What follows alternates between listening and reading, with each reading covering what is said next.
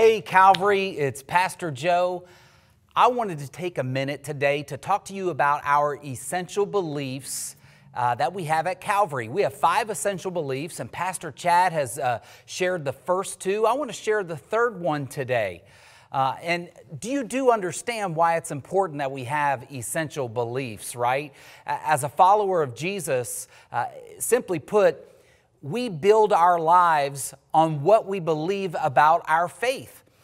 Then when we fall into difficult times, when we fall into hard times, fear, disappointment, or sin, if you have a strong foundation, when you fall, you are going to be okay. Now think about it as we've been wrestling through as a nation, wrestling through the coronavirus. We have fear, we have worry, we get concerned, and some of those are very valid fears and concerns. But here's what I do know. The more I know and trust the foundation of my faith, which is the 5 essential beliefs, the less I worry and the less I have fear. When you know why you believe what you believe, you will experience great confidence and joy in your life. And that is what every believer needs to experience. Our third essential belief at Calvary is this: that Jesus Christ came in the flesh, born of a virgin, lived a sinless life, died on the cross to pay for our sins, was raised from the dead, ascended into heaven, and will come again to judge the living and the dead.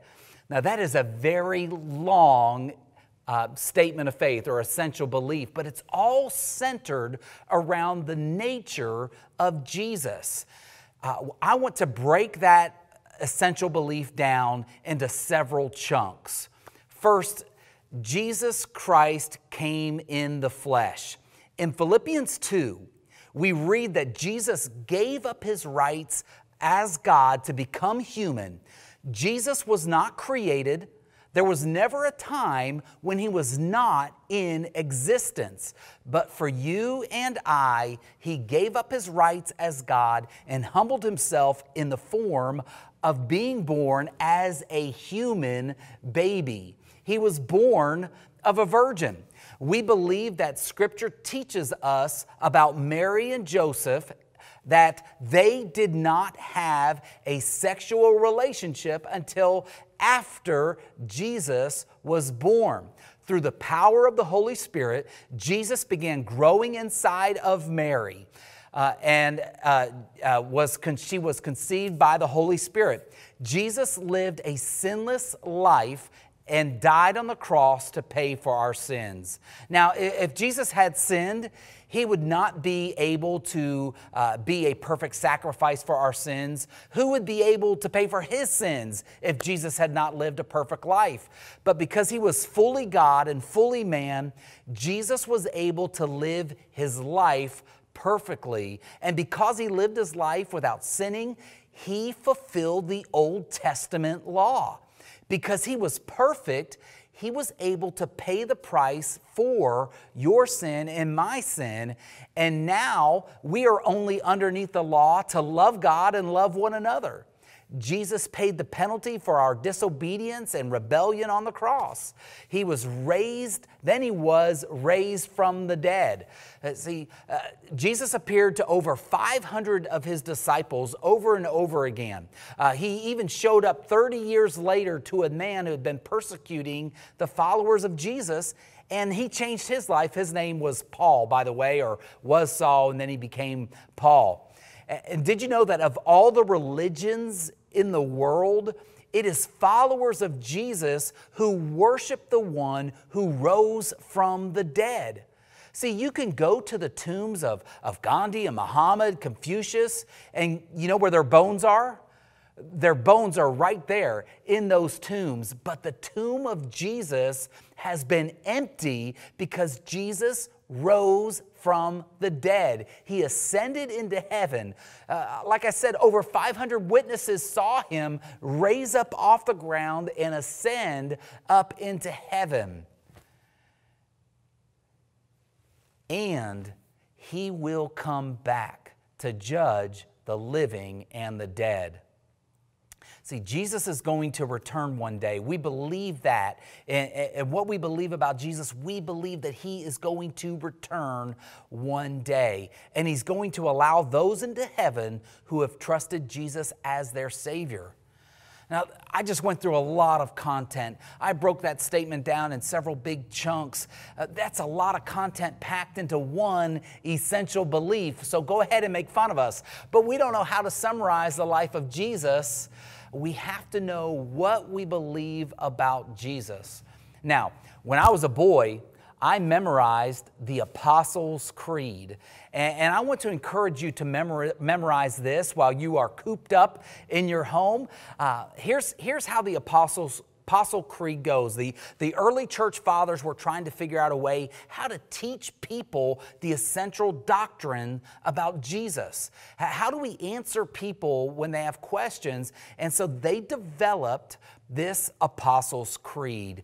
And this is a more contemporary version or a more modern version. But here's how it goes. I believe in God, the Father Almighty, creator of heaven and earth, and in Jesus Christ, His only Son, our Lord. He was conceived by the Holy Spirit. He was born of the Virgin Mary. He suffered under Pontius Pilate. He was crucified, died, and was buried. He descended to the dead. On the third day, He rose again. He ascended into heaven and is seated at the right hand of the Father. He will come again to judge the living and the dead. I believe in the Holy Spirit, the holy universal church, the communion of saints, the forgiveness of sins, the resurrection of the body, and life everlasting. Amen. Now, there's a couple songs that come to mind when I think about the Apostles' Creed, if you want to learn that as an essential belief, but it really sums up the teachings of the Bible about Jesus. If you know what you believe about Jesus, it transforms you. It makes you the person that God is calling you to be. I want to encourage you to check out this link for Third Day and Brandon Heath, the Apostles' Creed.